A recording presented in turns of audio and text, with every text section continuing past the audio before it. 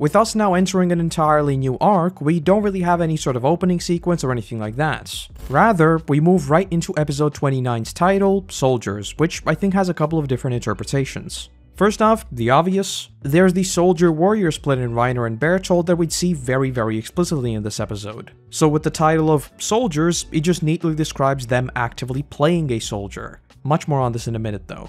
On a somewhat similar note, I think it could also be referencing the Ymir-Reiner scene we see and how both realize that they might not exactly be who they think they are. With Ymir revealing that she can read Marley in writing, and Reiner accidentally confirming that he even knows what herring is, so again, both are sort of playing soldier right now. Also, there's the angle of Ymir calling out Historia for playing soldier, so there's also that. And finally, we of course have the very literal interpretation of Lion and the others, with each and every one of them fighting to their very last breath. Plenty more on all these as we get to them though. Moving into the episode itself, we open right where we left off, with Zeke still chilling on the wall and summoning a whole bunch more Titans upon Utgard, with us also seeing the Titans attacking each other, immediately cluing us in that these are not entirely normal Titans, and that they're rather being affected by some other power. Alternatively, just like Connie's mom who seemed to be able to speak, this might be another case of a Titan, for one reason or another, still having some of their human instincts bleed over. But point is, clearly the Beast Titan is pulling some shenanigans here. Though before we actually get to fighting them, we return to 2 hours earlier, at which point we are just absolutely showered in hints about the truth of the outside world. First off, as we'd see in the very next episode, Paradis has some very harsh winters, clearly implying that we are quite a ways from the equator and, more importantly, the coffee belt. But then one of the very first things we see here is a coffee grinder, cups and pots. Something that we'd later learn was Zeke's while they were camping out here. So when the soldiers say that they don't even know what this liquid is, it's because, oh god bless their poor souls, they have never had coffee. So again, while this may seem obvious in hindsight, currently, we are operating in a purely fantasy world, and the world of Attack on Titan as we knew it was only the walls and the bit of land around them from where the Titans came. But one subtle hint at a time, we are slowly adding them up to uncover the true scale of this world. So if you were paying extra close attention, within the space of like 3 seconds, we were just introduced to a whole nother climate altogether. And on a similar note, they then find the bottle of alcohol but can't read the label because, unbeknownst to them, it is Marley in writing. And I do admit this is very much me overanalyzing, but notice Reiner's face, because to me, that seems like worry. Worry that Zeke made a huge slip-up by just leaving all of this stuff laying around. And worry that they might have even left behind some technology that Paradis just simply should not possess. Though before we follow up with that, Historia, or still Krista, then speaks up, proposing that maybe the wall isn't breached after all. And yet again, remember old Chekhov. We as the viewers have already seen Hannes ride around the wall, and they never found a breach, right? Well, Historia suddenly mentioning it here is just a in-universe way of reminding us as the viewers that this is not like Shiganshina or Trost. It is deliberately telling us that, yes, there is in fact no breach. That uneasy music in the background perfectly accompanying the tenseness and intrigue of the situation. And another case of the series just reminding us about what's going on here is Connie talking about how his village might have been destroyed, but deliberately saying that at least everyone got out as there was no blood. It is the usual question of why would this dialogue be written in if it wasn't referring to something specific. And in this case, we of course know that they did get out, only, you know, not in human form. And also, in classic Attack on Titan fashion, notice the cheeky shot of Reiner and Bertolt just so happening to loom over him as he describes all of this. Though the super interesting stuff here comes from when Connie mentions the Titan that reminded him of his mom, which number one, just like with Ragako itself, just plants the idea in our minds that yes, this was in fact his mother, and that yes, humans can turn into Titans, but more importantly too, does a great job of characterizing Ymir. She suddenly breaks the tension by just brazenly laughing at everything Connie is saying, straight up calling him dumb for believing something as ridiculous as his mom being a Titan. Now, on the face of it, this just seems super condescending and rude, right? But no, as we'd see many times later on, this is her form of protecting those she truly cares about. Her way of coping with loss and helping others through loss is effectively a mix of spite, anger, and humor. For the sake of time, we'll be talking about the split in Historia's role as the carer and Ymir's role as the protector a whole bunch more with their snowy adventures, so keep this in mind for now. But point is, she is trying to help Connie here, not belittle him. Especially because, I mean, she knows that people can be turned into titans. She literally saw it firsthand and was transformed herself, right? And that is also exactly what our good friend and great leader Reiner asks Ymir later on, asking her whether she was trying to distract him from what happened to his family. And again, notice how Ymir does not respond, she doesn't say a word. Fundamentally, she is a protector and she's not going to say a single word about it. She does what she needs to do, and that is the end of that. She doesn't expect any fanfare, she's not even going to mention it, it's just what she does. Though in a classic case of overanalyzing, I also think that this is some doublespeak here. Because to us as the audience, all of this is a mystery, right? We don't know what happened at Rogako, but both Reiner and Ymir, I think, are fully aware of what happened. I mean, again, Ymir saw regular people turn into titans firsthand, and everything she heard lines up with exactly that. Not a drop of blood, everyone's missing, and the buildings are all destroyed. So yes, Reiner here saying, I don't want him to think about that, isn't a, oh, I don't want him to think about what potentially happened. It is, I don't want him to think about the deaths of his parents. Though that pales in comparison to the next sequence, because Ymir then pulls out a can of herring, then saying that it's not her favorite, but that it would do, immediately gulping as the cold realization of what she just said sets in. Though without thoughts, Reiner just grabs the can and says, oh, so the food here is canned? And then too immediately gulps as he realizes this is Marley in text, the food is canned, and she just mentioned herring, absolutely none of which should exist on Paradis. Even before the whole canon language debacle, the question Reiner should have asked is, what even is herring? Herring is a saltwater fish, neither one of them should know what that even is, let alone it being in a can, something that Paradis can't produce, and with Marley in text that Ymir should not be able to read. And once again, in like 20 seconds flat, both realize that they've just exposed themselves, with that now familiar music hinting at Reiner's split in personality as he realizes this. This motif would of course be used in the famous wall sequence, the absolute climax of the constant back and forth between being a soldier and a warrior happening within Reiner's mind. So in this case, he almost short-circuits. I mean, try to put yourself in his shoes. To you, canned food is just an everyday thing, it just sort of exists. And then the person next to you also picks it up and without a second thought, describes it as totally normal. If this were a Paradisian immediately asking, what even is this thing? Reiner would have obviously adapted on the fly and also acted as if he has no clue. But in this case, just how casual Ymir is about it, I mean, she has her guy doing a double take. In classic Attack on Titan fashion, we don't even get the time to see this sequence through, as all of them are suddenly called on with Titans once again swarming the castle. And so with that, we have now caught up to where we were before. First off, notice how even in a situation like this, they still talk about tracking their kills. Something that we've already heard is a constant badge of honor they carry around, with Eren naming off their KD ratios as if he met his favorite Call of Duty team in 2010.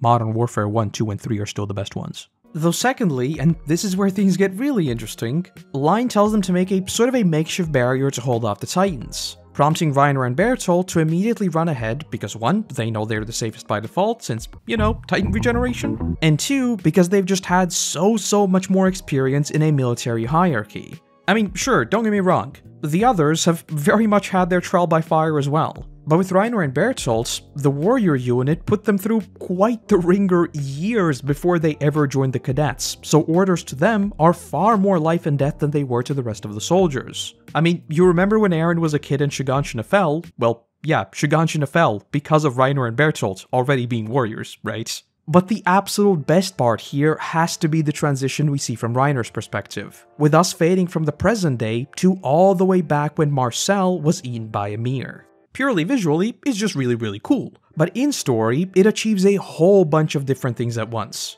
Firstly, in many ways, this is Reiner's breaking point. His first proper dance with death that quickly makes him question whether or not continuing to pursue their mission of finding the Founder really is the right call. Luckily for us, we wouldn't have to wait long to see what his decision was. Though secondly, it gives a full body shot of what we now know to be Ymir's Titan, which of course opens a whole nother can of worms, particularly if you enjoy overanalyzing.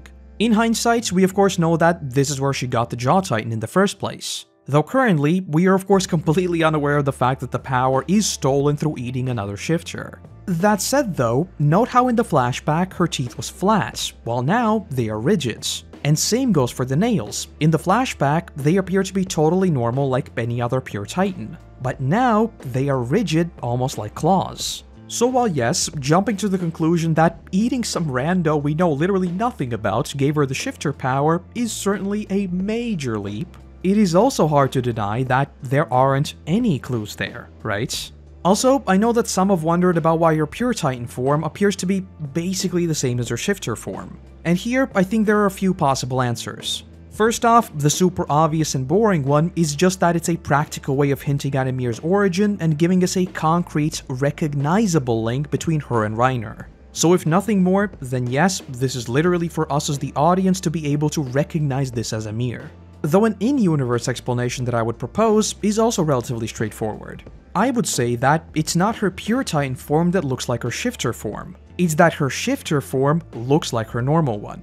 Keep in mind, we have seen Titans running around on all fours, and we have also seen Marley pick certain people for certain Titans. So while we can't say for sure, perhaps there are some fundamental characteristics that can be used to determine how well a particular shifter will jive with their Titan form. Peak's human body, for example, actually changes because of how long she spends in her Titan form, with her having to go through what is basically physical therapy to learn to walk again. Also, unlike the Colossal Titan for example, that was a complete visual overhaul, with the Jaw Titan, we know that it inherits many of the characteristics of its wielder. With Ymir's jaw, her hair is messy black locks, while with Galliard, it is swept back blonde hair. But yes, point is, even though we can't quite say that Marcel here is the original holder of the jaw, splicing in this scene here is certainly a bold move considering how much it actually shows. And before you ask, yes, I did go frame by frame and they weren't quite bold enough to show Annie here, because, you know, that would straight up reveal like literally everything. But anyway, cutting back to the present, Bertolt pops up and immediately asks whether Reiner is okay. Which to me seems like another case of doublespeak, with Bertolt more so asking which version of Reiner he's currently talking to. Something that I think is further proven by Reiner then saying that he's fine and promising that they'll make it home. Something that would normally be a very odd thing to say, since, you know, why would he suddenly talk about home while fighting for his life? But in retrospect, clearly he is just showing that he's in his warrior persona and is referring to Marley. Though the rest of the squad then casually rolls a cannon on top of the Titan, and that is the end of that for now. And before we pick back up with them, we jump on over to the Eye-Catchers talking about the history of Utgard Castle. And while that is cool and all, let me give you an even cooler bonus fact. In Norse mythology, Utgard is the stronghold of the giants. So with Z camping out here and later summoning a whole bunch of giants, it's just a neat extra layer of lore that, again, should make you even more suspicious about Ymir's name that now seems to be linked with Reiner as well. Returning to the episode though, the Titan soon gets back up and our boy Reiner gets his arm chomped. Though yet again, we have a whole bunch of things to mention right off the bat. Him jumping in to save Connie, I think can be viewed from both his warrior and soldier perspectives. Purely practically speaking, again, he's a Titan shifter, so compared to Connie, he'll just be completely fine. Though from his soldier perspective, it is that leadership quality we've already heard a ton about. Keep this in mind for a moment. But being the mega Chad that he is, he then literally carries the Titan to the window, getting ready to jump out, which again, even with the benefit of hindsight, makes you question which version of Reiner are we currently dealing with. The warrior Reiner can turn into a Titan and be completely fine. The soldier Reiner, however, is ready to sacrifice himself for his allies. And all of that is exemplified in the very next sequence. They of course end up cutting the Titan's jaw and everything's fine. And we then see Historia once again fall into her Kara role and immediately bandage up Reiner. Even when ripping her own skirt, instead of saying that it's the best they have or anything like that, rather she apologizes that it's apparently not clean enough. At this point, her character is exclusively a carer with no regard for herself. Something that would be even further shown with her ever-strengthening martyrdom throughout the following episode and even more so in Season 3. Also, the scene of Ymir being just a tad bit thirsty saying that she also has a scratch on her finger still gives me the giggles every single time. Though we then get to what is probably the most important throwaway line we get in Utgard. Connie casually mentions that, oh, Reiner and even Annie constantly helped him and that without them, he'd probably be long dead. First off, it depicts the true morality behind the Marley soldiers. Because if they truly did not care, surely they would have never even bothered protecting Connie, right? Even if they were obsessed with not breaking cover, surely others would understand if they didn't intentionally sacrifice their own well-being for Connie. But still, they chose to do that. So again, just like we saw in the opening, the heart beating inside all of them. Though secondly, lumping in Reiner and Annie here, who, don't forget, we now know for an absolute fact to be a Titan Shifter and technically an enemy, it also depicts the morality of the Paradis soldiers and how, even now, they still just see them as fellow humans. Also subtly planting the idea that Reiner and Annie are just about one and the same. Because, you know, they are. They're the Marley Squad. Though far, far more importantly, Reiner casually throws out that this is just what it means to be a soldier, prompting Connie to ask Bertolt whether this is how he's always been. To which he responds by saying, no, Reiner used to be a warrior. You know who else said that? Yep, Annie literally seconds before we captured her. And no, it's not over just yet, because Reiner then goes all in and asks, what do you mean I was a warrior? Because just like that, we are right back to Paradis soldier Reiner, and the sudden mention of a warrior is like almost a sleeper agent-like phrase that briefly snaps him back to being the armor titan. That ambient, ever so slightly uneasy music perfectly capturing that split in Reiner we'd now be seeing on full display.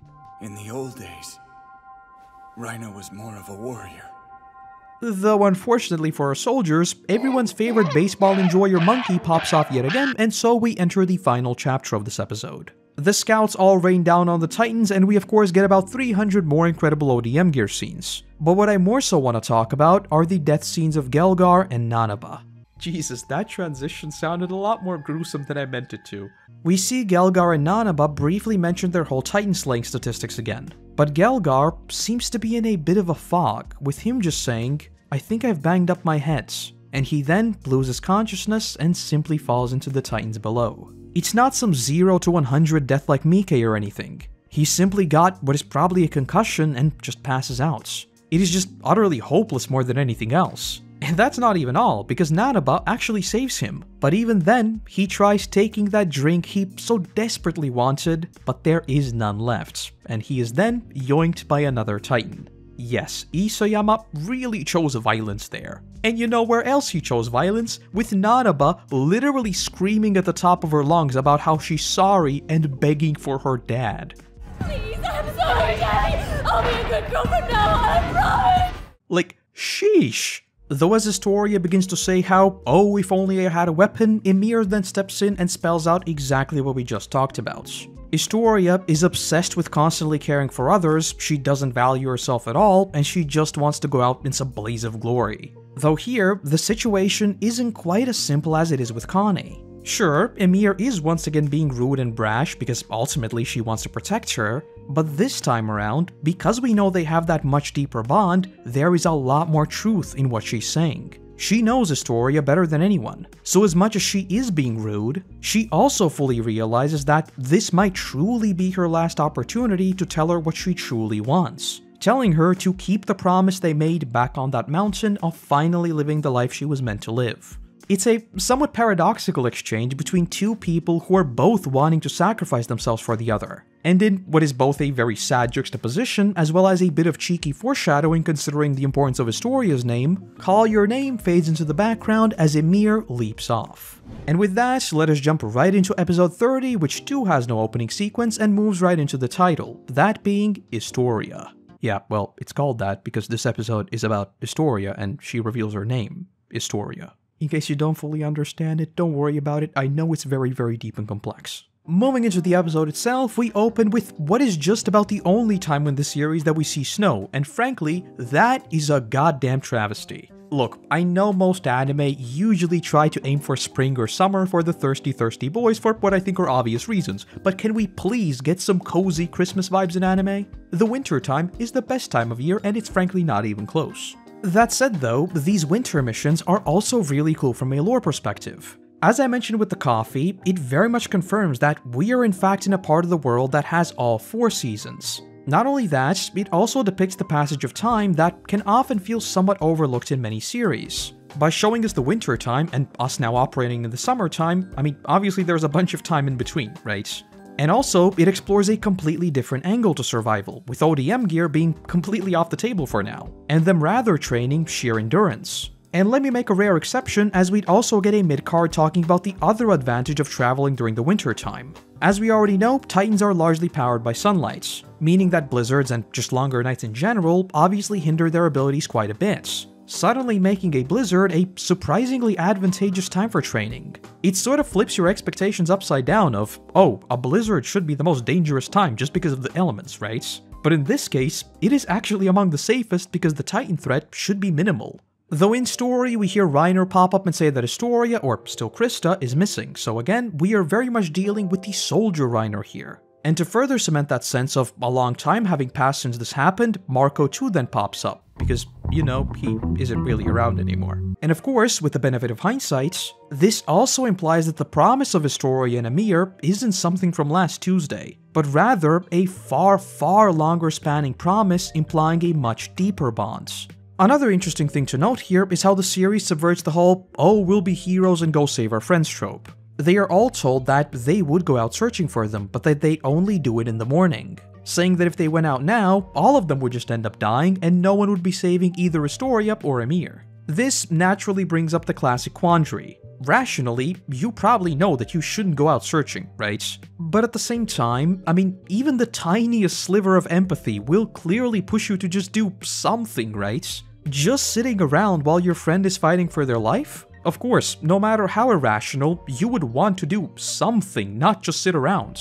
But in this case, as much as they'd all want to go after her, which we'll get to in a bit, they ultimately wouldn't even have to, as they just show up by themselves. Though practically, it just avoids the silliness that would transpire with all of them heading out into what is certain death, but miraculously all ending up fine. So by doing this, it still conveys their personalities with them wanting to go save her, while also not falling for the silly hero pitfall that would require some creative writing to make sure that they somehow all end up alive. Though we then jump on over to our missing trio, where Historia and Ymir once again fall right back into their usual roles. Ymir tells Historia to leave Daz behind, saying that he should have known what he was signing up for, and that the only way Historia would make it out of this alive was if they dropped the dead weight. So again, she's a protector. She wants Historia to become stronger because she wants her to survive. She wants Historia to leave Daz behind because she wants her to live for herself. So figuratively, she wants Historia to leave the dead weight behind, that being Daz, or her name Krista, and then make it out on her own and live her own life as Historia. Historia, on the other hand, is the obsessive carer, with her just saying that absolutely no, I am not leaving him behind no matter what. And it's then that we see the same exact dynamic we saw in Utgard, with Ymir calling out Historia for her martyrdom and then dropping the bombshell. She says that she's heard the rumors about her being important to the church, though also promising that she won't say a word. Naturally, Historia asks why she did all of this and why she didn't try to expose her, to which Ymir responds by saying that she's not sure herself, saying maybe we just have more in common than I thought. With the benefit of hindsight, we of course know that to be very true, with Ymir's entire life being hinged on playing the role of a false queen and a false deity, while Historia is the complete opposite, playing a nobody while in reality she's a royal. Both lived a life of lies and both resented themselves for that. That is, until they met each other. As you're well aware though, Attack on Titan is very depressing, so we all know how that ended. Though yes, Ymir then tells Historia that her dying here would be doing exactly what they want, effectively telling her to keep living if only just to literally spite them, and she then tosses her down the hill saying that she would be dealing with Daz. And as soon as Historia is gone, she transforms and then gets Daz out of here, which importantly tells us that despite her immense trust in Historia, she never actually revealed her form. And hold this thought for now. Though because she transforms here, many people have asked, well, where's the lightning and where's the noise? Well, I think that's exactly why this happened during a blizzard after we saw Historia roll down a hill and get covered in snow. Because we are following Historia as the narrator here, it's as simple as her being a little preoccupied and simply not noticing it. Probably just writing off the transformation to her being buried by that pile of snow. Someone who does notice it, however, is Eren and the others, who were seconds away from going out to search for them, only to notice a sudden loud bang in the distance. And big surprise, as they emerge from the house, they see Ymir walking up with Daz. So yeah, I just write down the lack of noise and visibility of any lightning to us being in a pretty serious blizzard. Though with that, we jump back on over to Historia, who finally makes it back, where we also see Ymir, who has stayed up until literal dawn, out in the cold, in the snow, waiting for Historia. So yes, Ymir is pretty serious about this whole thing. Naturally, Historia just asks how she made it down so fast, to which Ymir says she is fine with sharing her secret so long as Historia promises to put on Bury the Light on her MP3 player, become reclaimer of her name, and live the life she was meant to. Sorry, I could not resist. Though very importantly, they never actually share their secrets. Historia never tells her true name, and Ymir never reveals her titan. It is purely a promise that one day they would share it with each other. And as they do, a literal new dawn rises on Paradis, with Historia, the true queen, now being just a step closer to reclaiming her name. Which then fades right back into Utgard, where that dawn has finally arrived. And we then get this absolutely beautiful shot from Ymir's perspective, with us seeing the picturesque skies and clouds above, them almost resembling cotton candy. And amongst all of that stands Historia, simply stretching out her hands. And with that, you see Big Girl plays as Ymir finally pops off. Though very importantly, in this case, we have yet another instance of some serious duality, because both Ymir and Historia are now becoming reclaimers of their name. Ymir transforming here finally reveals her true self, which by their promise, immediately also leads into Historia also revealing her true name. So just like we saw with Sasha and her trip back home, and countless others that we're still yet to see, both are now accepting their past and are truly living in the present. And also, if you want to overanalyze, considering all the Norse stuff we've already seen, Ymir reclaiming her name is a bit of a red flag, you know? Because like, who is she reclaiming it from? Again, in Norse, the world of humans itself is made out of Ymir, right? But okay, let's not open that can of worms yet. And naturally, as soon as she transforms, both Reiner and Burrito remember the day and immediately recognize Ymir's Titan form. And man, do I love that moment of complete rage we see within them. I mean, Reiner is just short-circuiting here, with him catching Historia but squeezing her leg so hard that she cries out about him hurting her. There is now a perpetual war in his mind of, what do we do now? We came here, we lost the jaw even before we started our mission. But now finally, we found it, and we know Eren has the Attack Titan. Should we capture Ymir and Eren and just return home right now? Keep in mind that at this point, he still thinks Annie is completely fine. He doesn't know she's already been captured. All of these questions and hypotheticals are just racing through his mind, and as we know, we are a mere few hours away from all of that blowing up. Though with Ymir, I think that same Annie chase music popping up here is an excellent choice. It's just pure chaotic dissonance with these overbearing and intense pulses over and over.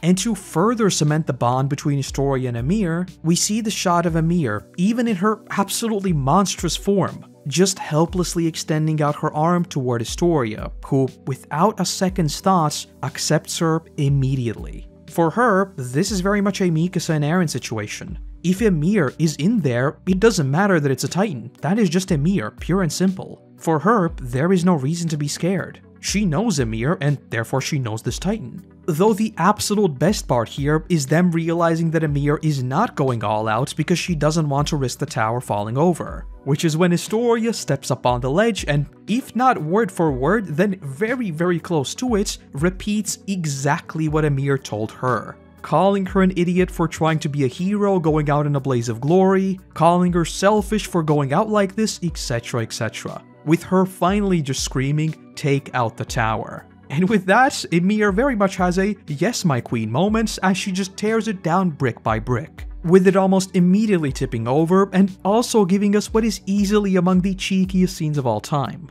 Naturally, most of us would be hyped by the wholesome moments between Historia and Ymir and the huge climax of yet another shifter entering the fray. But in classic AOT fashion, we have Bertolt in the background who is seconds away from biting his hand and transforming.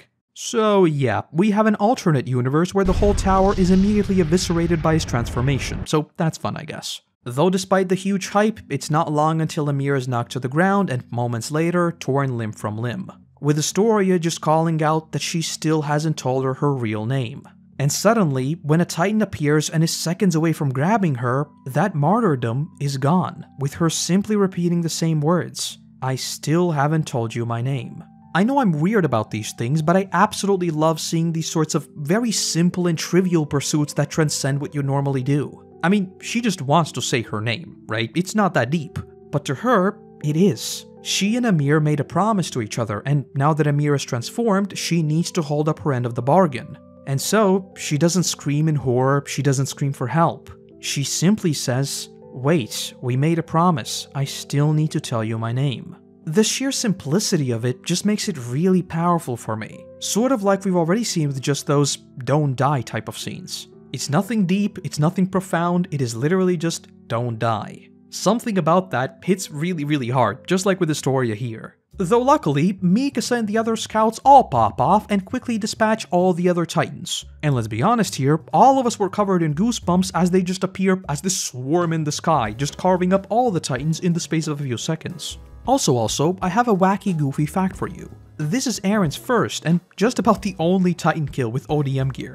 Obviously, he racked up a whole bunch of kills in Trost with his Titan, but ODM gear-wise, he's really not that flashy. Though to be fair, he did get the killing blow on the Colossal, so I guess that makes up for it. But with the fight finally over, we linger on the very heavily injured Ymir, who awakens for just a moment, seeing Historia's face, who finally holds up her end of the deal, revealing her true name. And seconds later, Ymir falls back asleep, now with a smile. Though wholesomeness times aside though, we have to remember that Hanji and the others discussed exactly this just a few episodes ago. And Hanji knows of Ymir's name from Isle's notebook. So at this point, this confirms seemingly everything. Historia revealing her name obviously confirms what Nick said about her importance. And while the Ymir stuff Hanji read in Isle's notebook isn't quite about this Ymir, as of right now, Hanji has every reason to believe that Ymir is very important as well. And on that surprisingly wholesome notes, those are episodes 29 and 30, my voice is almost gone. Not only that, unfortunately, this wholesomeness will not last, as the rest of the season is kinda sorta all about forever separating Ymir and Historia. You know, that's not very wholesome. Jokes aside though, now that we've uncovered the Jaw and Eren just so happens to be here as well, our boy Reiner is about to surprise us with his next move in what I still believe to be one of, if not the greatest reveals in the series. So that said, I hope to see you back as we go full pedal to the metal in the Titans clashing arc and continue overanalyzing Attack on Titan. And that's the video. Future Koroto popping in here to tell you that I recorded the next video during a thunderstorm, so the Reiner reveal might have some serious 4D immersion. But anyway, with that, I want to say a massive thank you to our current patrons and YouTube members who allow me to produce even more of these for you all. And let's also give a warm welcome to the newest members of the team, Fairy Cruz and Patches Ojo. Without you, there'd be a whole lot less of my ramblings, so seriously, thank you. Other than that, I want to say thank you very much for watching, I hope you have a great day, and hopefully, I'll see you in the next one. Bye-bye.